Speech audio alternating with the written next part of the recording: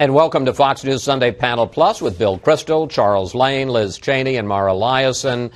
And we're going to talk about what we talked about the first half of the program with our guests, and that is the impact of this week's votes, the Wisconsin recall election, in which Governor Walker was able to beat it back, and also the very interesting vote in San Diego and San Jose, California, where voters by overwhelming margins, San Jose 70% voted to cut government pensions because services are being so squeezed there. Significance, watershed, what do you think is the message, Bill? I think significant. You can always go wrong trying to generalize from, special elections and local elections. But look, the big question for 2012, one simple way to think about it is this going to be more like 2008 when President Obama and the Democrats won by 7 points nationally, or 2010 when the Republicans won by about 7 points nationally? And Wisconsin 2012 looks an awful lot like Wisconsin 2010. Walker actually increased his vote by a point. And I do think San Jose and San Diego suggest that the spirit of the Tea Party, in the sense of the problem is big government that's too big, public sector pensions that have been improvidently granted by public officials, and that needs to be curbed, that spirit is alive and well in 2012. I did a lot of research for this show, and I learned a lot of things that I didn't know. San Jose is such an interesting case. Democratic mayor. But he supported this voter initiative, and it won, as I said, with 70% of the vote, Charles. And one of the reasons it did, and this was to cut back on the government worker pensions, they had fire stations. They had to do a rotation on the fire station. They couldn't keep them all open all the time because they didn't have the money. They had built 4 brand new libraries, and they couldn't open them because they didn't have the money. So you can understand where voters, a lot of whom don't have nearly as generous or any pensions or health care plans, are sitting there saying, and we're going to pay our taxes to them when we can't have our libraries open? This has been an issue for a long time, but the events in Wisconsin and California this week are the first time they've ever crystallized in the form of real votes in real elections that really counted for something, and that's why it gives such a strong signal, because you kind of can't deny these results. And as you point out, I think one of the very interesting consequences that deserves more attention is the division within the Democratic Party that this starts to develop, where you have office holders like that mayor you mentioned who just have to pay the bills, and they're worried about that, coming into conflict with the unions who are the basis of the party. Jerry Brown, the governor of California. Yes, but he's been very ineffective in that. But, he's also for this. Yes. Andrew Cuomo has tried to play it within the party. And, this plays out in many ways. The divisions within the party about how much the president should have helped, how much he did help, et cetera. Was it a good idea to go down this road? In other words, I think some Democrats are starting to reconsider this pact, this alliance with the public sector unions. It's quite unclear how that reconsideration will wind up, but I think it's begun. It's not just, Liz, a division within the Democratic Party. It's also a division within the union movement. We saw those exit polls in Wisconsin which showed in union households, either you're a member of the union or your spouse or somebody in your family is a member of the union, more than a third of the voters went for Walker. And you got to figure a lot of them are saying, wait a minute, I don't get these benefits. And then I have to pay taxes, which allow the government workers to get benefits I don't have. Right. And I think that division is dangerous for the unions.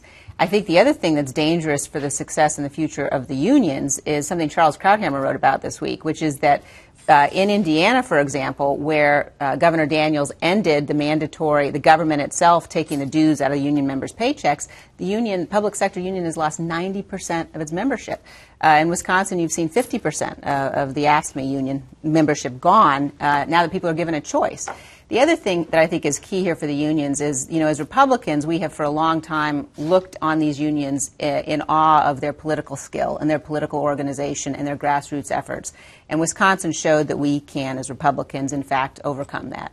So I think there you've got Wisconsin as sort of, Karl Rove has called it a call to action, but it shows what's got to be done in November in terms of doing more than just telling people to get to the polls, but really getting out at a grassroots level, knocking on doors, driving people to the polls, making the phone calls. Yeah, but let me ask you about that before I bring in Mara, because at least the perception is, now Wisconsin's a special case, obviously, it's so mobilized, the perception is that the Obama team has a much better field ground game than the Romney team does, at least so far. They've been building it for 2 years. Yeah, it's interesting. It's sort of the conventional wisdom. But, the conventional wisdom has also been that the Obama team, finance operation is more effective. And Governor Romney showed this last month that he was able to outraise them. So I think it's not a bad place for Republicans to be, to make sure that we understand what a formidable machine this is we're going to face. But what Wisconsin shows is a path forward, a way to victory for the Republicans. Mara.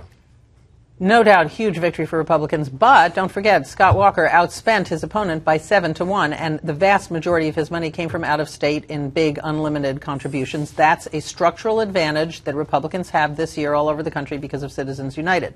Just to pick up on Charles' point, I don't think the Democrats are rethinking their alliance with the public sector unions. The public sector unions are pretty much all they've got now that you've got corporations being able to fund Republicans, in these huge amounts. What they are rethinking is the actual fiscal drag on the country and municipalities. That's what's happening. In Wisconsin, the public sector union said, we'll give you the fiscal give back. We'll take the hit. We just want our collective bargaining rights to be maintained. That's where the real power struggle is about. If you do in Indiana, as Mitch Daniels did, and get rid of collective bargaining rights and paycheck deductions, as Liz just mentioned, what's the point of joining a public sector union? You're going to shrivel out the biggest opponent that Republicans have had, the biggest counterweight that the Democrats have relied on. I think this is kind of a fundamental recalibration of political power. Public sector unions are going to wither just like the private sector unions have over many, many years.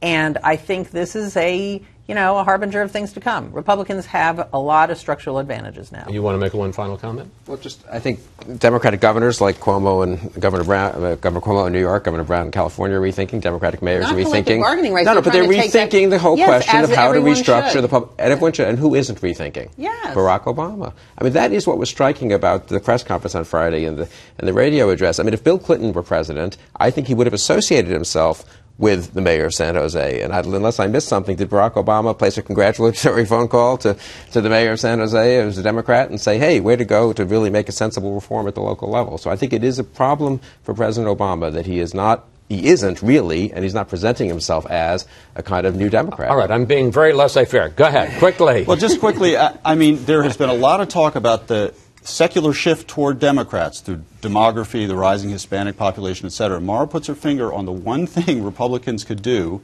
to sort of shove the balance the other way, which is to erode this public sector union base. All right, we're going to leave it there. Thank you all. Please let us know what you think about the significance of Wisconsin, both in terms of what happened this week and what it means for the strength of the two parties going forward towards November. Check in with us throughout the week. Look for my Monday edition of Wallace Unplugged, which you can find right here at foxnewssunday.com. And we'll see you back here next Sunday.